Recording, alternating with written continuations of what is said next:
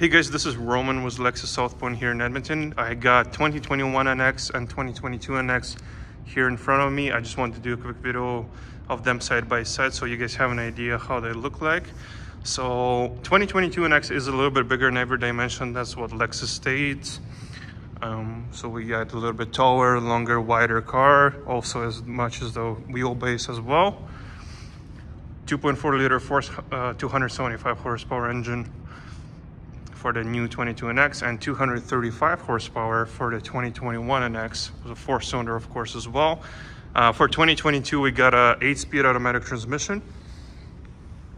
And for 2021 and older, we got 6-speed automatic transmission. So small difference, but still a difference. Definitely noticeable in the fuel economy in general.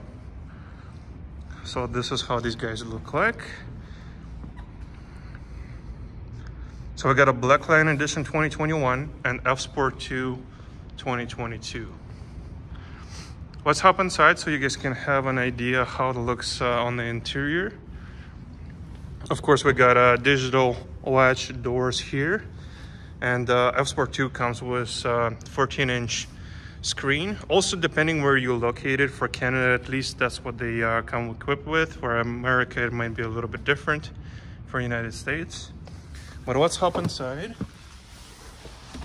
I hope my camera will kind of show how everything will turn on.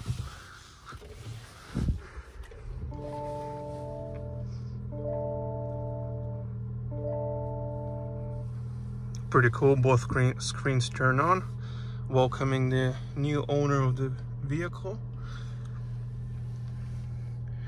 Looks like somebody put it in sport mode beforehand.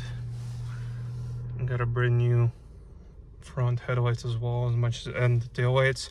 Also for Canada, all of them come with the heads-up display located here, so you can see.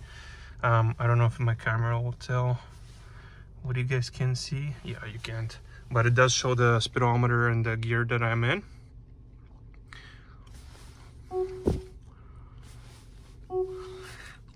Big screen. You have climate control on the bottom side, and everything else on the other side here. So we have a navigation, music, phone connectivity, and vehicle settings here. And brand new digital dash also for these guys. Wireless charger also got located here on the bottom side. Of course, we have cup holders, armrest, and brand new gear selector as well. So we have to go on the side, and to go in reverse, we'll put it forward. So it shows the camera. And for the drive, go on the side and put back. And for park, we just push P. So just like that. And for F-Sport 2, we do have customizable these arrows, so you can change it to the way you like it. You can make it show music, phone connectivity, all kinds of stuff. It's pretty cool. Now let's go check out the 2021.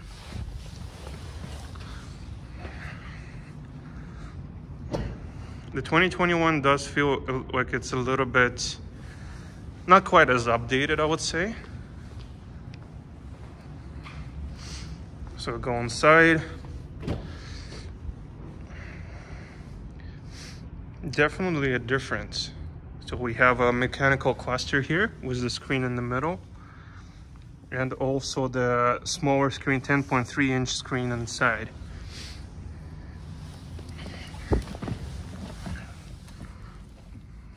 Let's start it up.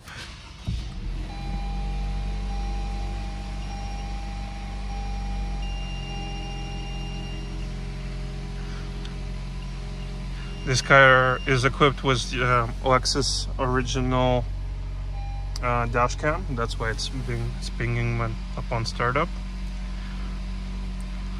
So we got a pretty big screen too. I can't call it a smaller screen, but different settings. This is a touch screen, but you also have a trackpad on by the driver armrest here. Where for the 22 NX, it's completely a brand new redesigned screen, so no more No more touchpad.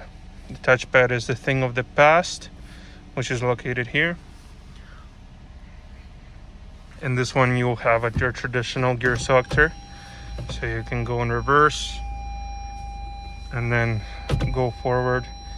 So that one has been around for a few years, and we have a mechanical dash, also customizable too. We have a digital speedometer, all your phone connectivity, car information settings, music, and all such things. Let me know what you guys think in the comments. Which one you like better and which one would be better for the budget. Everybody's rooting for 2022 NX, including myself, but definitely a big difference in the vehicle. Well, let me know what you guys think. Like and subscribe for more videos. More videos incoming.